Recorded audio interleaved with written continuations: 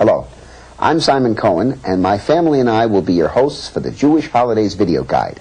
Now, I'll be telling you about the program in a moment, but first I'd like you to meet my co-hosts. Hi, I'm David. I'm 8 years old, and I'm in the 3rd grade.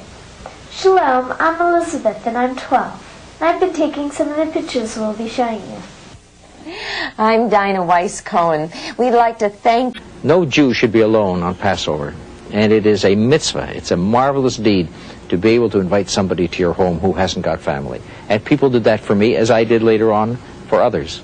Ma nishtana halayla hazeh mikol halaylot mikol halaylot shebachol halaylot anu achlin hametz umatzah hametz umatzah.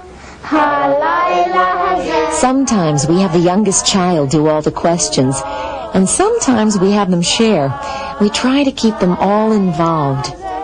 Occasionally we go to an adult Seder where each of us must bring a new question, and then we talk about them. In a way, the questions are more important than the answers. On all the other nights we eat bread, but on the night of Pesach we eat only matzah. I need your help to begin answering the questions, David.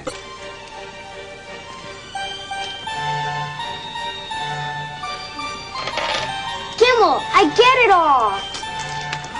The game's really easy. You take turns spinning, and before you spin, each person puts a piece of candy or a coin or whatever you're using into the pot. If you get a nun, nothing happens. If you get a gimel, you win the whole pile. If you get a hay, you get half. If you get a sheen, you put in half of what you got. The letters go nun, gimel, Hey, Sheen. My Hebrew school teacher says that they stand for Hebrew words, Nes Gadol Haya Sham, which means a great miracle happened there. Hanukkah has become a very important holiday in our country, and I think we all know why. It's because of the overwhelming presence of a certain Christian holiday at this time of year.